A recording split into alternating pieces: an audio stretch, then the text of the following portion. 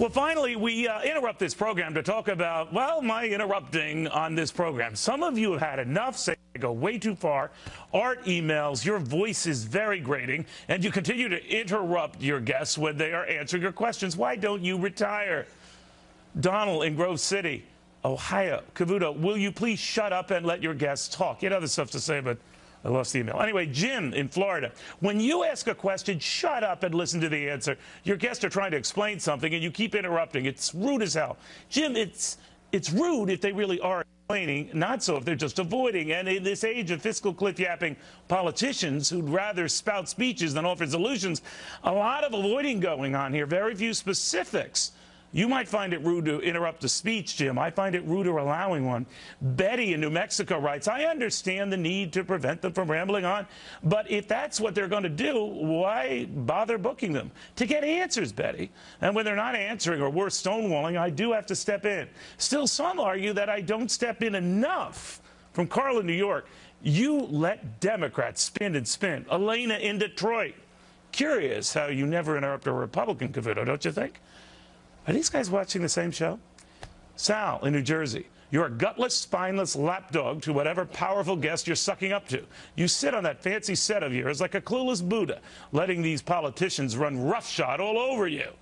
If you don't have it in you to challenge, how do I get this to your boss, Roger Ailes, so I can have him fire you? Sam Bill O'Reilly, Sal. And via MSN, you're a fat ignoramus.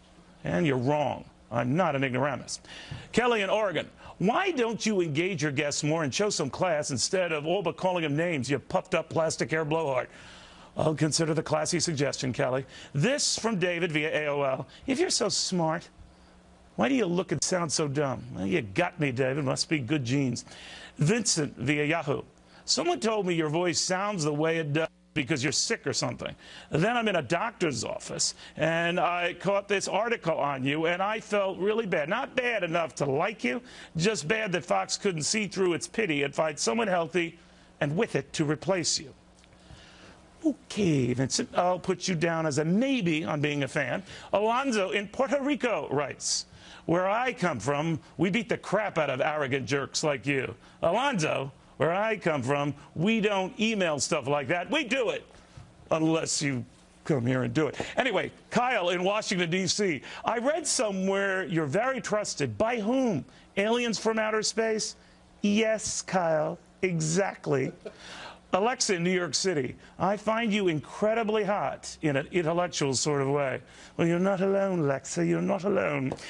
Jen in Atlantic City. This kitty wants to play with a certain anchor boy toy. No interruptions, though.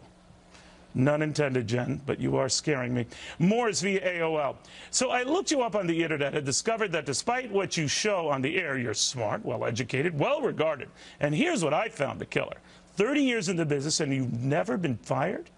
I pray there's always a first time and it's coming soon. Well, I pray you're wrong, Morris, and that you stop emailing. Gilbert via Yahoo.